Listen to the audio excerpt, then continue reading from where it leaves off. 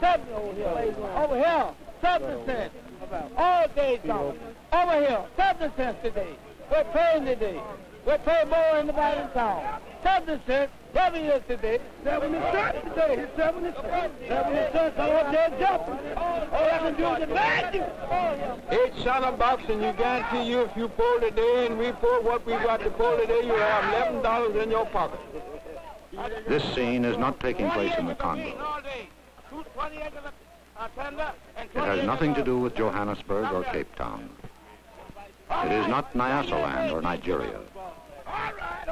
This is Florida. These are citizens of the United States, 1960. This is a shape-up for migrant workers. The hawkers are chanting the going peace rate at the various fields. This is the way the humans who harvest the food for the best-fed people in the world get hired.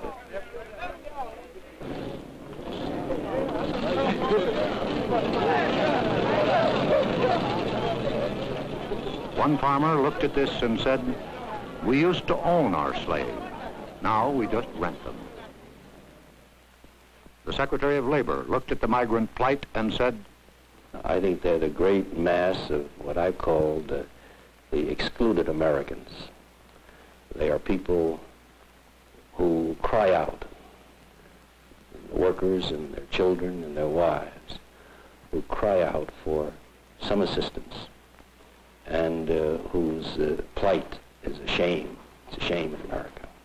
The president of the American Farm Bureau Federation, the largest farmers' organization, says, I think that most social workers would agree that it's better for a man to be employed, even if his capacity is such as to limit his income. And we take the position that it's far better to have thousands of these folks who are practically unemployable, earning some money, doing some productive work for at least a few days in the year. This is an American story that begins in Florida and ends in New Jersey and New York State with the harvest. It is a 1960 Grapes of Wrath that begins at the Mexican border in California and ends in Oregon and Washington. It is the story of men and women and children who work 136 days of the year and average $900 a year. They travel in buses. They ride trucks. They follow the sun. Well, I don't know. It don't look like we'll ever get ahead. I guess we'll just have to keep going till we can find something better. A minister named Cassidy, who works with them, says, "They are just as bad as the slaves. Only on name they are not a slave, but in the way they are treated, they are worse than the slaves. And somebody has made thousands of dollars out of his sweat. Is that a slave or not?" They are the migrants, workers in the sweatshops of the soil, the harvest of shame.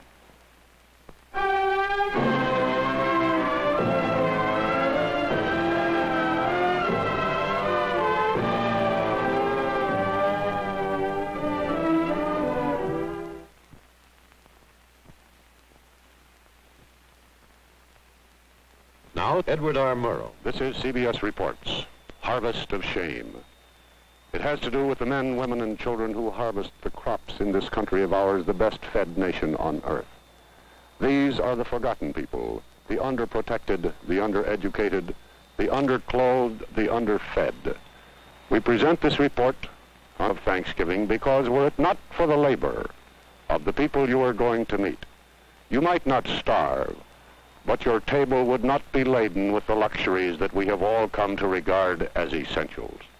We should like you to meet some of your fellow citizens who harvest the food for the best-fed nation on earth. David Lowe talks to Mrs. Doby, 34 years old, mother of 9 children. Mrs. Doby, what things do you pick up north? We pick strawberries and cherries. Who works with you out of this family here? Everybody except the baby. Who takes care of them in the field? Well, they just kindly stay along with us or take care of themselves. The one that can't walk usually stays in baby buggies. What is an average dinner for the family? Well, we just You mean what do we have in... Yes. Well, I cook a pot of beans and fry some potatoes or some corn or something like that. How many quarts of milk do you buy for the children? Well, we don't have milk except maybe when we draw our paycheck, we have milk about once a week. For all these children you have milk? The baby has, she is on the bottle, and she uses about 15 cans of milk a week. But the older children have milk about once a week. Do they like to drink milk, Mrs. Jones? Yes, they like milk. The only reason I asked that question, I was quite shocked that they had milk only once a week. Just thought they didn't like it, but they like milk, but well, there's so many, a gallon of milk will make them a glass around, and so we just can't afford it every day. What do you want most for your children, Mrs. Dobie? Well, I'd like for them to have a career, whatever they'd want to be when they got older. Of course, the smaller ones, don't realize yet to know what they'd like to be. But the older girl, she'd like to go to school if she could. Of course, she'll probably be like the boy, have to quit as soon as she's old enough. She really likes to go to school, but she had to miss last week because she had to keep the baby for me to work. Mrs. Dobie, wouldn't you ever care to have a house of your own? I'd like to have a house. We plan to buy one. If we could ever get enough to pay down on one, we'd buy one. Do you think this will ever happen? Well, it don't seem like it. This is Belglade, Florida, where the exodus has its beginning every year.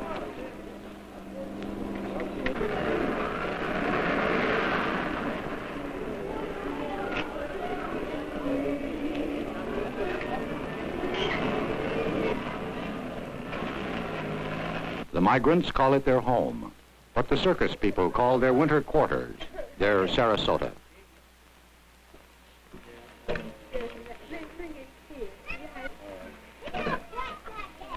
Charles Goodlett, Chief of Police of Belglade, says, the problem that we have now are the ones that come here that don't have the money to rent a room.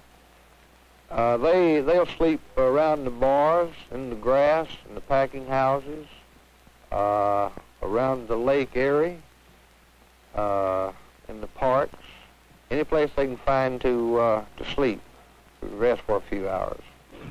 They come here with one thought in mind, is to survive till the end of this season and save enough money to get to the next state, going north. From towns like this throughout Florida and throughout the South, the 2 to 3 millions move out on their annual migration, which ends in late November.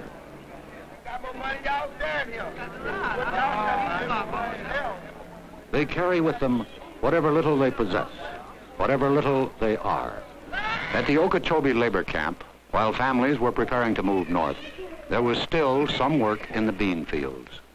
Children, as usual, were left to fend for themselves. Jerome, how old are you? 9. 9. Do you go to school? Yeah. Where do you go to school, Jerome? At the Okeechobee Elementary School. I see. What is your sister's name? Lois. That's Lois. And what are your other sisters' names? Catherine and Beulah. Catherine and Beulah. What happened to your foot, Jerome? Drove a nail in right there by the washout. So you drove a nail in out by the wash house. What did your mother do for that? She put some alcohol on it. Where do you sleep, Jerome? In the bed. You have this big bed? Yeah. What happened? How did you get that hole in that bed there, Jerome? The rat. The what? Rat. Now, Jerome, you are taking care of Kathy, of Beulah, and Lois. Yeah. Now, are you going to give them lunch today? Yeah. What are you going to feed them? I don't know. Do you have any food here to give them? Yeah. I see. What time does your mother come home? I don't know. The following day, Aline King, the mother of Jerome, Kathy, Lois, and Beulah, again was picking beans. Aileen King, I saw your children yesterday at the Okeechobee camp. Why didn't you put them in the nursery? I don't make enough to pay for it. How much does it cost to put them in? 85 cents. 85 cents. That's right. Aileen, what time did you come out the field this morning? 6 o'clock. What time would you get home? About 3:30, 4 o'clock. 6 this morning to 4 o'clock this afternoon. That's right. How much did you earn? $1. $1? That's right. $1. Is that because the beans were of poor quality? That's right. Has this happened before? That's right. How much will your food cost you today? About $2. Aileen, how old are you? 29. How many children do you have? 14. How old were you when you first started working in the fields? 8. You've been working 21 years in the fields? That's right. Aileen, do you ever think you'll be able to get out of this kind of work? No, sir. All the migrants travel fourth class. If there is a privileged class, they ride in their own jalopy, in the best Jode family tradition.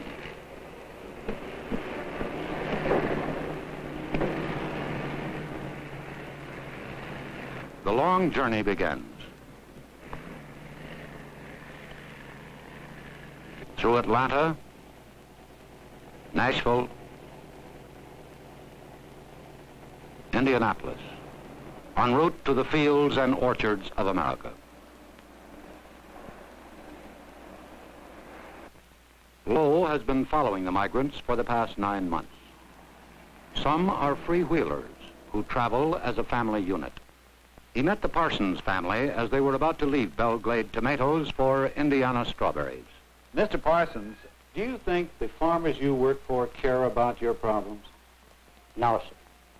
They're not in particular worried about you. They just want their stuff out and you get away as quick as possible. Would you say that you're welcomed when you're needed? Well, that is the only time that you are welcome is when they are needing you. They're friendly and everything, but once they're done with you, well, they'd rather for you to move. Did they ever ask you to leave their places? Oh, yeah. They tell you if you finishing up like tomorrow, well, they had rather for you to be out and gone in about 3 days, and that way it'll cut down on their electric bills and all the other stuff. What do you want most in this world for you and your family? I'd like for my family to be well, stay together as much as possible. I'd like to be on a farm somewhere out away from so many people, to where they could attend one church and be interested mostly in one school, and that way I believe they'd all be better satisfied. Mr. Parsons, do you think this will ever happen? Not at the rate that I'm going now, no. Most of them ride 1,500 to 2,000 miles to work in vehicles owned by crew leaders who recruit the workers for the migration north. This is the Roach family looking for work. Mr. Roach, how did you happen to come to this place? Well, I came to Augusta, and I was talking to some people, and they told me to come on down to Waycross, that there was lots more work around Waycross, see? Well, how many miles have you been traveling looking for work so far? About 1,600 and something. Mr. Roach, where did you spend the night last night with your family? Over in the woods. Pulled off on the side of the road, a little dirt road, and slept in the woods outside the car. May I ask you, sir, what did you have for dinner and your family last night? Well, we had bologna sausages and loaf bread. That isn't very good food for a growing family, is it? Well, we made on it. How much money do you have in the world right at this moment? I only have about $1.45. Well, what do you intend to do about food for your family today? Well, I've always worked and I always figured I could get work. I had never been where I couldn't get a little something to do. The vegetables the migrants picked yesterday moved north swiftly on rails. Produce en route to the tables of America by trailer is refrigerated and carefully packed to prevent bruising. Cattle carried to market by federal regulation must be watered, fed, and rested for 5 hours every 28 hours. People, men, women, and children, are carried to the fields of the north in journeys as long as 4 days and 3 nights. They often ride 10 hours without stop for food or facilities.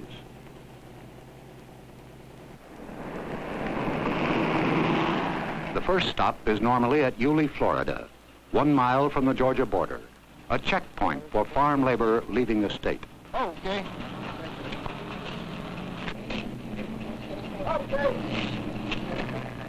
There are other stops. Kingsland, Georgia, for bread and sandwich meat. Darien, Georgia, for facilities.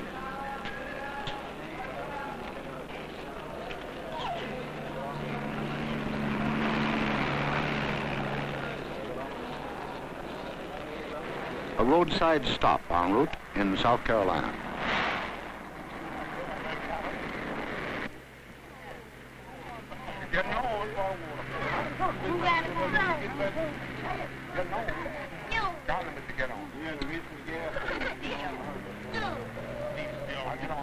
One 1,000 miles north of Belgrade, Florida, by way of U.S. Routes 17 and 301. Through Jacksonville, Savannah, Charleston, Wilmington, and New Bern is Elizabeth City, North Carolina. A bean stop, good for 6 weeks' work.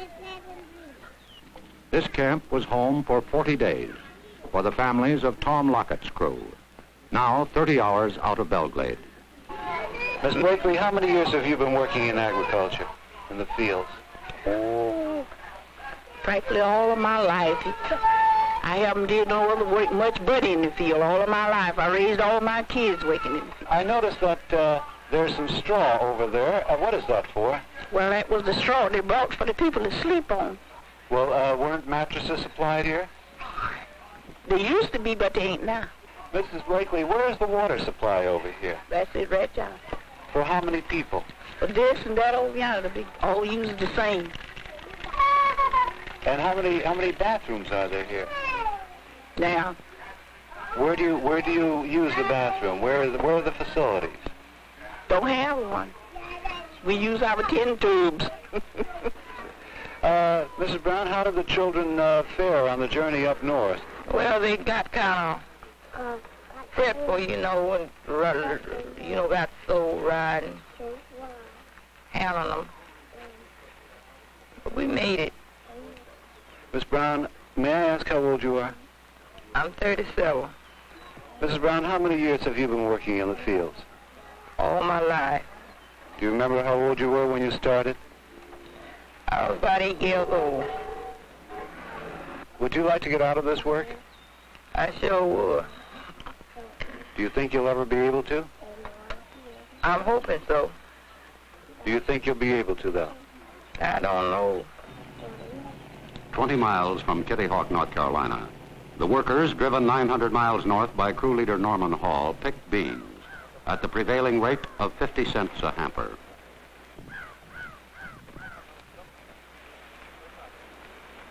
Lunch is not a picnic, whether brought from the labor camp or purchased at the open-air kitchen, or in a bottle, heated by the rays of the sun. In a survey in 21 states conducted by the National Council of Churches, the migrants themselves listed the evils of labor camp life. Bad housing, flies, mosquitoes, dirty beds and mattresses, unsanitary toilets, and lack of hot water for bathing. One employer of hundreds of migrant laborers was asked, are they happy people? Well, I guess they got a little gypsy in their blood. They just like it. A lot of them wouldn't do anything else. A lot of them don't know any different. That's all they want to do. They love it. They love to go from place to place. They don't have a worry in the world. They're happier than we are. Today, they eat. Tomorrow, they don't worry about. They're the happiest race of people on earth. Mr. Jones, do you think that the migratory laborer makes a living wage? They make a poor living. In other words, sometimes it's just like the farmer. Sometimes when things are good, when the yields are good and they can make good money, they make a good living. But take year in and year out from different seasons, different sections of the country, I'd say no, they make a poor living.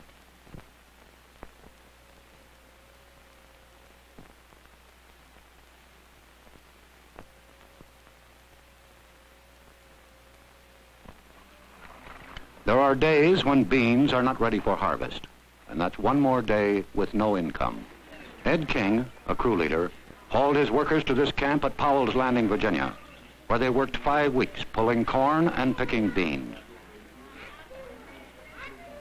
And when the fields have been stripped in North Carolina and Virginia, the trucks and buses again move north.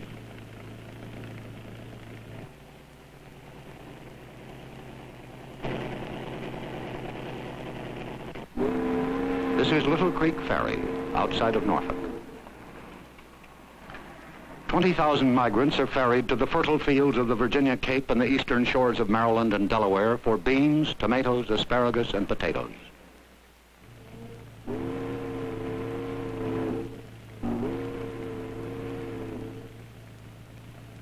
For one crew, hardship was climaxed by disaster, the death of a migrant.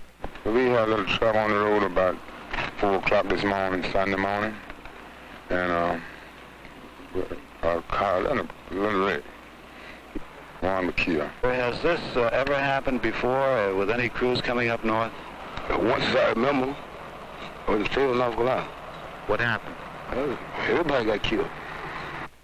Every year, as predictable as the seasons, there are accidents resulting in death and serious injury to these laborers. On June 6, 1957, at the intersection of U.S. Route 301 and State Highway 102, 9 miles from Fayetteville, North Carolina, 21 migrants were killed, 17 males, 3 females, and the baby boy. The police report stated one of the causes of the high loss of life was the packaging of the occupants of the truck. Today, only 6 states have laws providing for the safe transportation of migrants within their borders. The state of North Carolina is not one of the 6. Secretary of Labor Mitchell. Hardly a year goes by that we don't read in the paper of some very serious accident where sometimes a dozen or more people have been killed purely because there is no interstate standard with regard to safety. Another complication of the migrant stream is the constant flow of foreign workers into the available pool of domestic workers. Hundreds of thousands of Mexican braceros and thousands of offshore laborers from the Caribbean area, hired by contract, depress the wage scale of the domestic migrant. This controversy is most bitter on the West Coast. Joseph Woods, a Marine combat veteran of the Pacific, competes against the braceros. Lowe talked to the Woods family under a tree, which was their home in California. Mr. Woods, how did you happen to pick this spot to camp? Well, someone told us about it, and they said it was all right to camp here. Where do you get your water supply? We go to town after it. And how do you bring it back here? In can. We have a 10-gallon can. What do you use for sanitary facilities, Mr. Woods? Well, just get by the best we can. How many days will you have to be picking cherries in order to find enough money to move into a house, Mr. Well, Woods? probably quite a few. They usually want a month's rent in advance, so by the time the cherries are over here, we'll be moving somewhere else anyway. Mrs. Wood, tell me about the children. Do they go out in the orchards and work with you when you work? Well, we have taken them out sometimes, but they're a little too small to work. Who takes care of them here? My father stays here and takes care of them usually. Do you think that you'll ever make enough money picking fruit, Mr. Woods, in order to get settled down in one place and have a home of your own? I don't think so. Throughout the United States, there are others, like the Woods family, who are not able to enjoy the luxury of living in a labor camp. In New Jersey, a few miles from Princeton, is this labor camp. There are 2 water taps and 2 outhouses.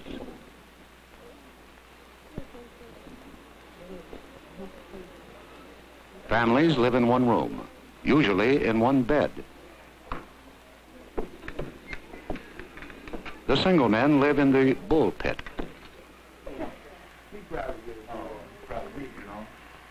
Their space, 1 bunk. 4 people live in this room in New Jersey. A family of 6 will move into this room. Nearby, a trotting raceway has new stables for horses. They cost $500,000.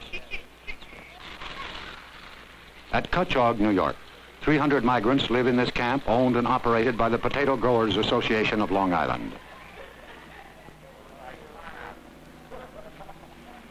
This is migrant housing, 90 miles from Times Square.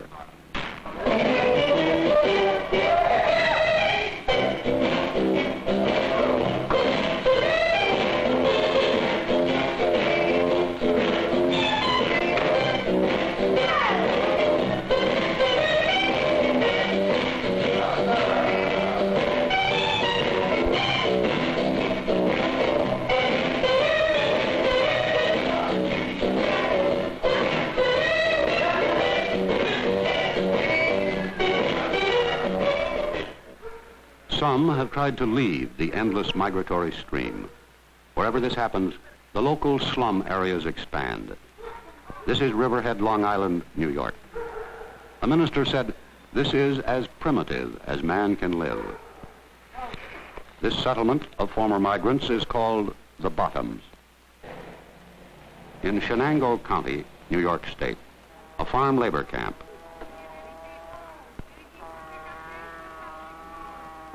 The ultimate goal of Ed King's crew, 1,257 miles from Belglade. The migrant mission serves 1/2 pint of milk and 1 cracker to each child. This is their lunch.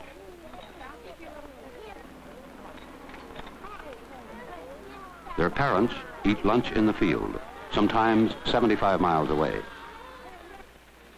This is the living space of Eileen King and her 5 children. The room is similar to their winter quarters in Belglade, only smaller. Charles Schumann, president of the American Farm Bureau Federation, says, we're the only group of people that furnish housing for our workers. And we furnish these extra benefits, perquisites. Some sections call it the furnish. And it's almost impossible to calculate the value of these added benefits. At the same time, we don't condone inadequate housing. Mr. Schumann, why does the American Farm Bureau Federation so violently oppose federal legislation? I think there'll be more rapid progress with state regulation than there will be with federal regulation. We think that federal legislation will follow the route that almost all federal legislation does, of additional and more stringent and more regulations with more and more red tape, and more cutting to a certain pattern all over the country. In effect, it would probably rule out the use of migrant labor very quickly. The middleman between the farmer and the migrant is the crew leader, a remnant of the padrone system in wide use 60 years ago.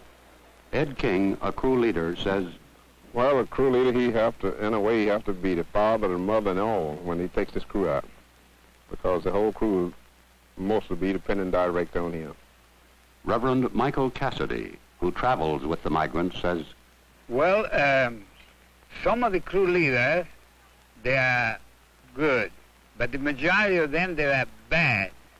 They are so bad that they are the worst that they can be. They're trying to skin alive these migrants. They take every dime they make. They try every scheme as possible. For instance, they pay the owner, the grower, pay them 45 cents to pick a crate of tomatoes. And then they turn around, they pay the labor 12 cents at the most. And natural, they have 3 or 40 or 50 or 100 people picking tomatoes. He makes, I know a man last year making here, right in here, $14,000, the crew leader. And all the men they left in here, and I met him in Alabama, they were broke. They didn't have a dime because they didn't make the money themselves.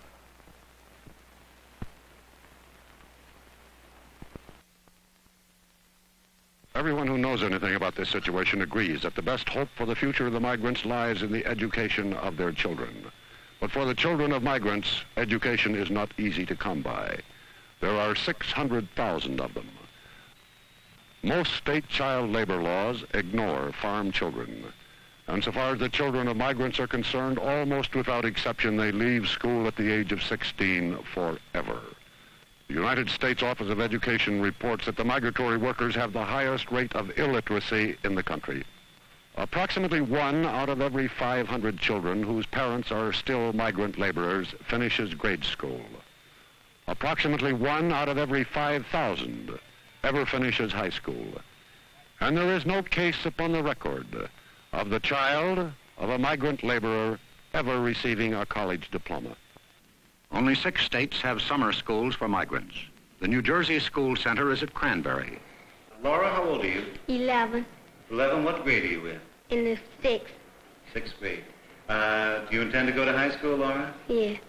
What would you like to be? I like to be a teacher. What would you like to teach?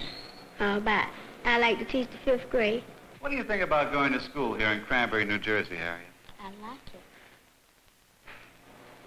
I like it. Well, good. Would you, do you have any idea what you want to do when you grow up? Be a teacher. Well, good. How old are you, Patricia? 8. What grade? 9? What grade are you in? 4. Do you have any idea what you want to be when you grow up? Yeah. What's that? A nurse. Otis, what would you like to do when you grow up? Be a doctor. You want to be a doctor? Yes. What kind of a doctor, do you know? I think I'd rather be a dentist. A dentist? Teeth. Mrs. Christine Shack, their teacher, was asked about her pupils. Mrs. Shack, do your pupils, who are, most of them, children of migrant families, are they anxious to get an education? Terribly anxious, even more so than the child in the normal school year. Do they get any help from their parents as far as schoolwork is concerned? Usually you will find that the parents themselves are not educated.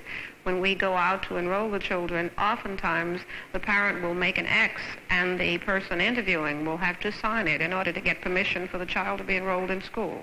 Mrs. Shack, how does this problem affect you personally?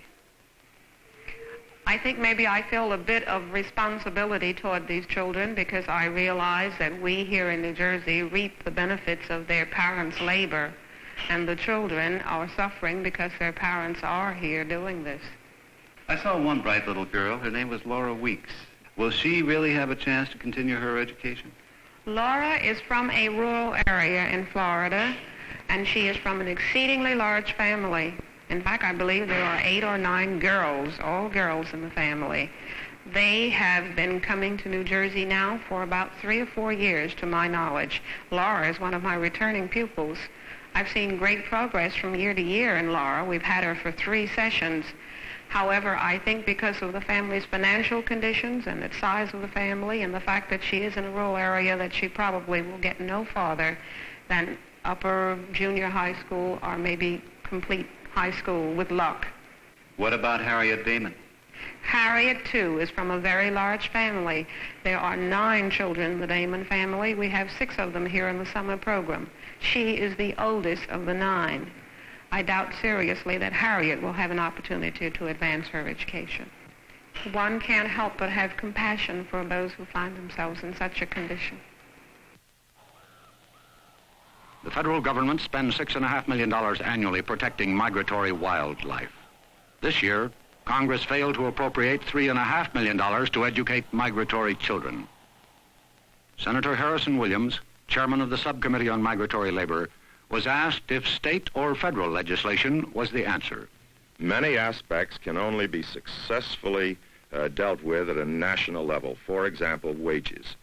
We see states in competitive positions. They're reluctant to raise wages through legislation in their state because their farmers are competing with farmers in other states. And we see in education some states who have taken great strides. We can't expect states to do it alone when they know their neighboring state with whom their farmers compete are not doing anything. We know that just about everybody in this country has some federal support for adequate housing through FHA or whatever the program is, except the farm community. And the migrant farmer is the most poorly housed member of our society. Senator Williams, a Democrat, and Secretary of Labor Mitchell, a Republican, have called for legislation which will probably come before the next session of Congress. And only last week, President Eisenhower made the Presidential Committee on Migrants a permanent body. But the real problem is that there are many kinds of farmers and many kinds of crops. The big mechanized grain and dairy farmers use little or no migrant labor. Some of the major canneries do pay fair wages and provide adequate housing.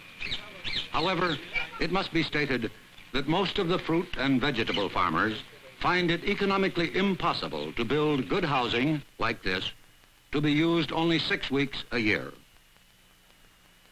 The farmer claims he is trapped between what society expects and his market demands. Howard Jones, a grower in Florida, was asked if he knew what his beans, picked that day, would bring in the market. Well, you can't tell from one day to another. Some days you'll go down there and you'll get $5, and I've seen them drop to $1.50 the next day. Or one day they'll be $3, and the next day they might be $2, or one day they'll be $2, and the next day they could be $4. Who sets your price?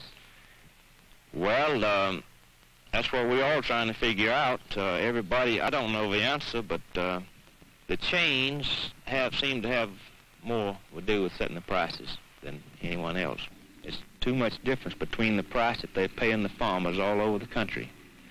And something we've thought about trying to get somebody to investigate it, some of the congressmen, the senators, but you go up there to Washington. We had a group of boys go up there here a couple of years ago. They gave them a runaround. Agriculture Department, they all give them a runaround. We believe that those chains have lobbyists in Washington, and they're going to do pretty well as what they please. Mr. Mitchell, some of the growers have told us that the chain stores fix the prices, and they cannot meet those prices if they pay their labor a higher wage. What about that? Well, I wonder if that's a very valid argument. That might be said of many other industries. It might be said, for example, of the garment industry, and I've heard it alleged that retailers dictate to the manufacturer the price they will pay for a garment, and in effect say, you produce the garment at that price no matter what it takes to produce it. However, the garment worker in this country fares very well in terms of standard of living, due in large measure to the efforts of people like Mr. Potofsky and Mr. Dubinsky of the ILGWU and the Amalgamated Clothing Workers and others who have taken what was a very substandard industry not so long ago, 1911, the Great Fire in New York. Today, these workers are thriving members of the community. And the price that my wife pays for a garment today, she gets a much better garment than her mother ever had at a lower price. So this argument that the farmer has to meet the dictation of the chain store leaves me rather cold. The migrant farm worker occupies the lowest level of any major group in the American economy. The soil has produced no Samuel Gompers or John L. Lewis. As Secretary of Labor Mitchell states, I think the AFL-CIO in the past has been too preoccupied with other affairs, and probably the farm problem was so tough that they were reluctant to tackle it. I think their attitude and policy has changed, and they're making a greater effort now to organize than they ever have in the past. Farm labor, however, is excluded from all federal legislation designed to protect the rights of those engaged in interstate commerce to organize and bargain collectively. In 1959, the AFL-CIO set aside $100,000 in an effort to organize the fruit pickers of California. One of the large growers in California was asked what he thought of this effort to organize the fruit pickers. I think their very lack of progress and their very lack of success in signing up members has shown that the industrial type of union which they represent has no place or application to agriculture. Charles Schumann, president of the American Farm Bureau Federation, was asked how his organization felt about unions. I think that the agricultural worker needs to have the right to change jobs, freedom to move about, freedom to quit if he doesn't like it, freedom to protest, freedom to negotiate where they are organized, but the right to strike at the time of harvest ought to be regulated in some manner. The AFL-CIO Organizing Committee in California thinks differently. Earlier this year, they called a strike meeting of cherry pickers in Stockton. Always on the go for a winter steak in summer, and the pay has been too low. A meeting reminiscent of the days of auto and steel organizing in the 30s. We must stand as one or fail. Keep your hand upon the dollar and the dime for every pail.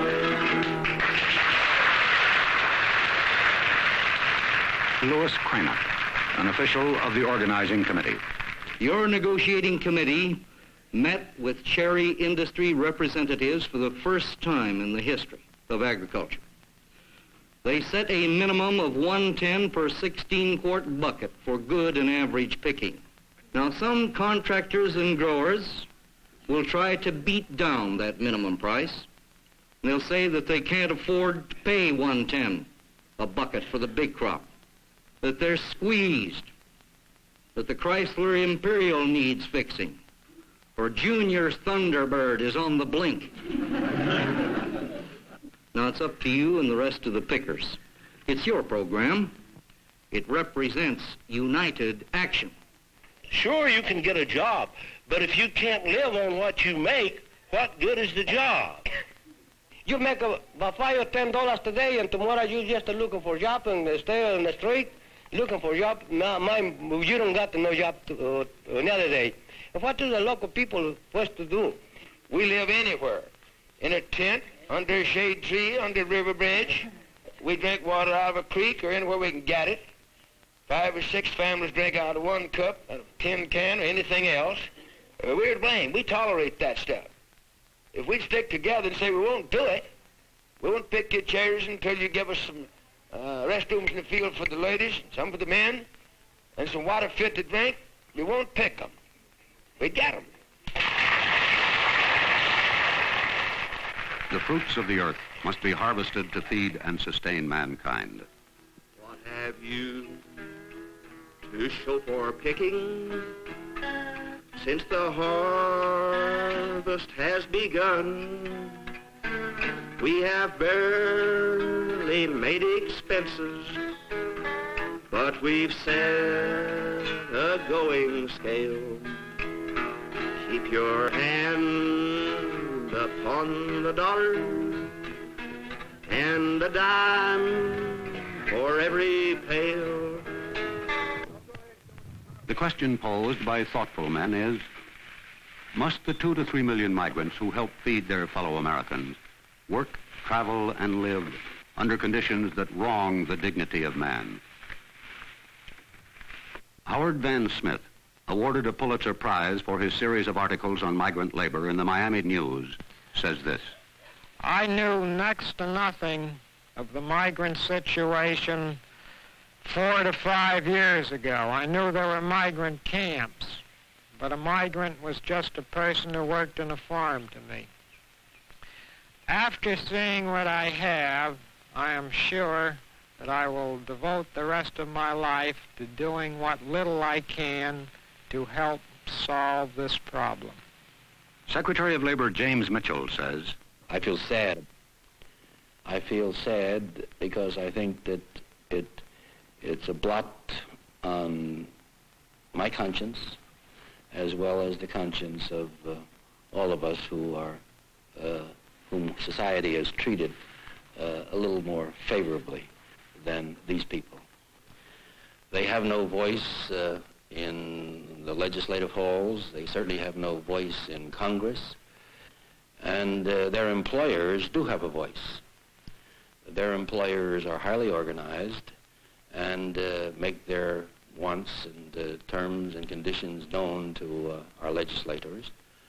I know of no greater pressure lobby, so-called, in Washington than the farm group.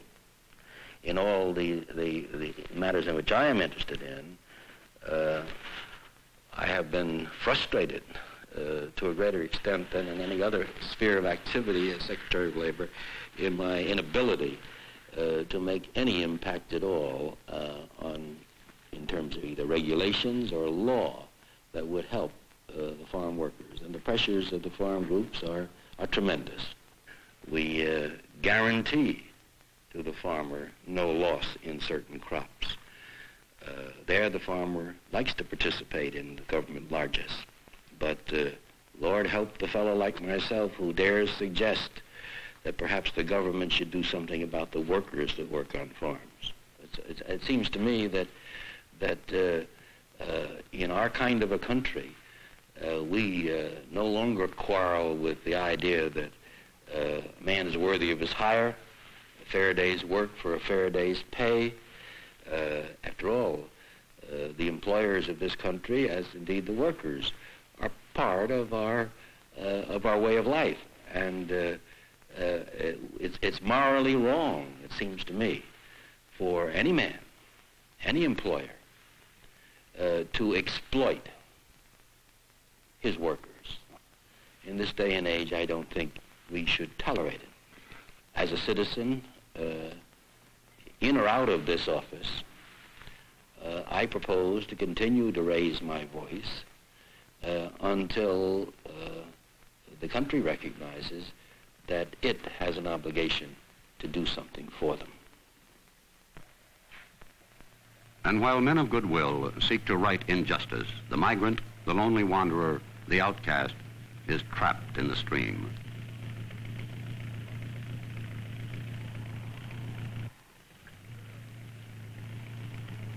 Now it is November. The last of the laborers, in trucks, buses, and cars, approach the southern states to start the cycle all over again.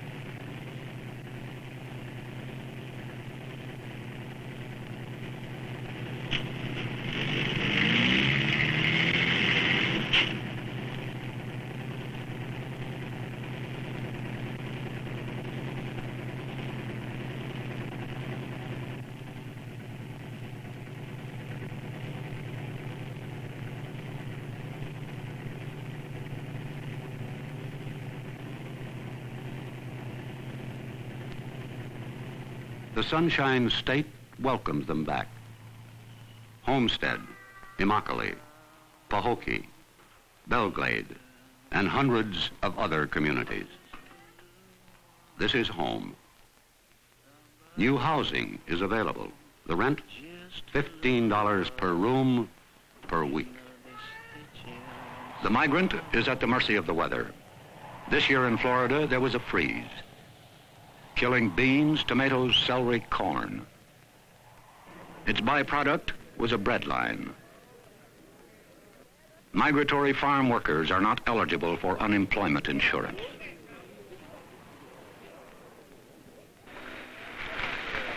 This happened in the United States in 1960.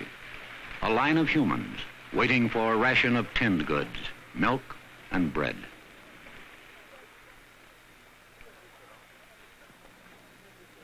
The Secretary of Labor says, for the rest of my life, in or out of office, I propose to do something for them.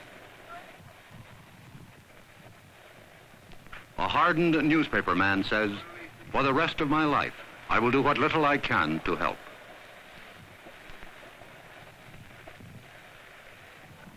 But perhaps Julian Griggs, a chaplain for the migrants, speaks for all of us.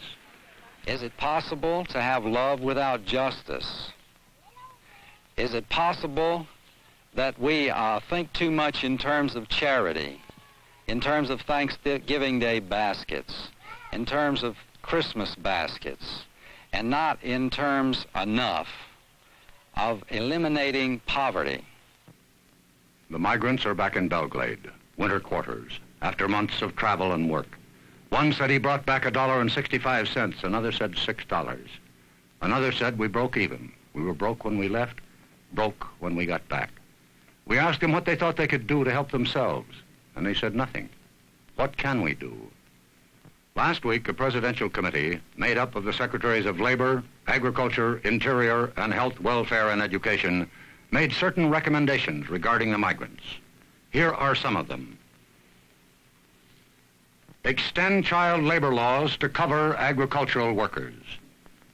Eliminate residence requirements so that migrants will be eligible for health, education, and welfare programs. A federal law requiring crew leaders to register, thus protecting migrants from exploitation. Extension of workmen's compensation laws to agriculture. New housing regulations. States to pay local school boards for the education of migrant children.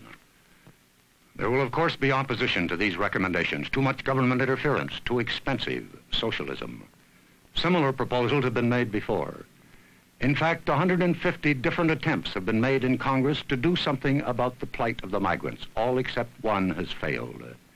The migrants have no lobby. Only an enlightened, aroused, and perhaps angered public opinion can do anything about the migrants. The people you have seen have the strength to harvest your fruit and vegetables. They do not have the strength to influence legislation. Maybe we do. Good night and good luck.